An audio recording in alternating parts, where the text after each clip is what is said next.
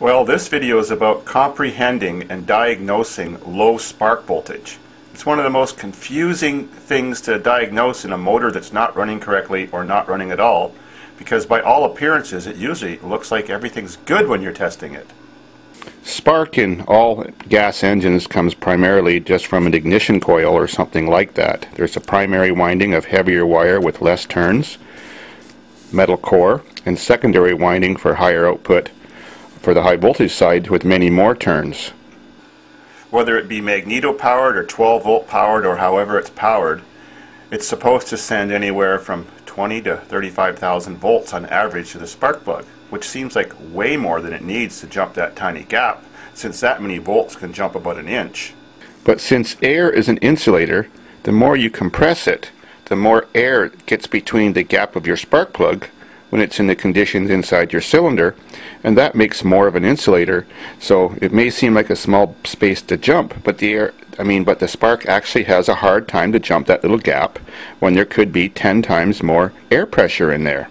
Thus, 10 times more voltage coming out than appears to be necessary, at least theoretically. Symptoms of low spark voltage. Your engine won't start, but it has great spark, it's getting gas, there's nothing wrong with the camshaft, and everything was fine just a while ago before the problem occurred. It just won't start. Second symptom is, it starts, but as soon as you rev it or give it more throttle, it just dies. Third symptom, it starts, you can rev it somewhat. It might die a bit on the higher RPMs, but if it's like on a motorized vehicle like a motorcycle or a quad or something, as soon as you start to drive it and give it throttle, when it's under load, then it cuts out and dies. So it sounds very confusing, yet it'll always appear to have spark when you check it. Well, of course, the reason why it's dying is if you have low spark voltage and you're opening the throttle, then of course more air and fuel's getting in there. The fuel doesn't matter, but the fact there's more air getting in there is causing more of an insulator between that gap. So the spark just isn't strong enough to actually jump the gap. The easiest way to diagnose low spark voltage in an engine that's actually running is to make the spark gap half the size that it's supposed to be, and then test the engine again under all the same conditions: starting, idling, revving, and driving under load. If all of a sudden all those ranges improve in performance and you can go farther or faster than you could before, well then definitely you have low spark voltage. Sometimes there's just so much crud on the insulator around that tip that it gives you the appearance of low spark voltage. It's just that the electricity would rather run down all that crud because it's conductive than jump the gap. So sometimes just changing your spark plug will fix all the problems I just mentioned. The other reasons for low spark voltage are overdrawing on your primary winding on your coil. That means for some reason it just went bad and it got too hot, and some of the winds have melted itself together through the enamel, and it's just not working properly. It doesn't have the right resistance and the right many of turns that are energized because of the short between coils.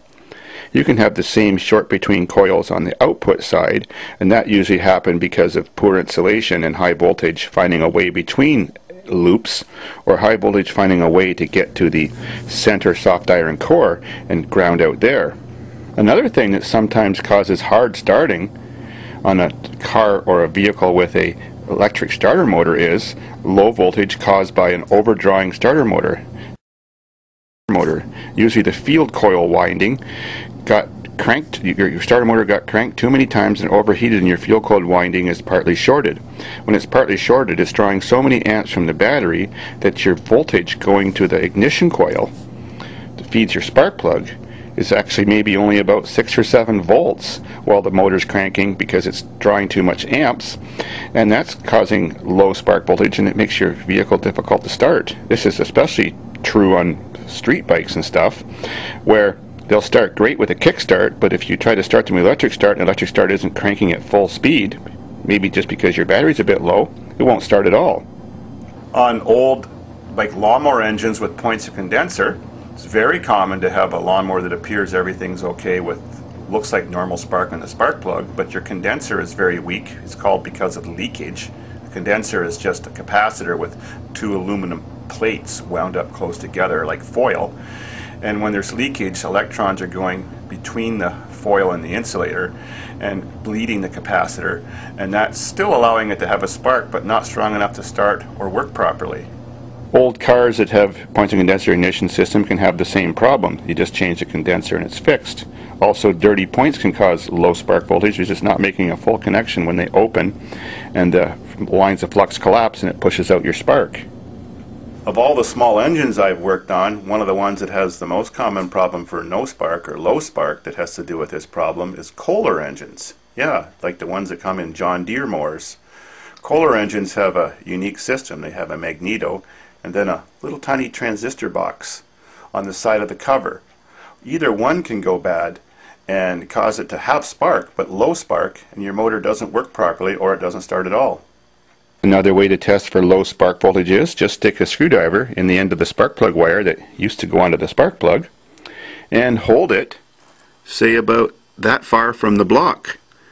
If your small engine is cranking really fast or your car engine is working normal when you're cranking it, the spark should jump about that far. If you have to keep bringing it closer and closer and closer to, say, maybe you get it like that far away and now it's finally jumping, you've got low spark voltage.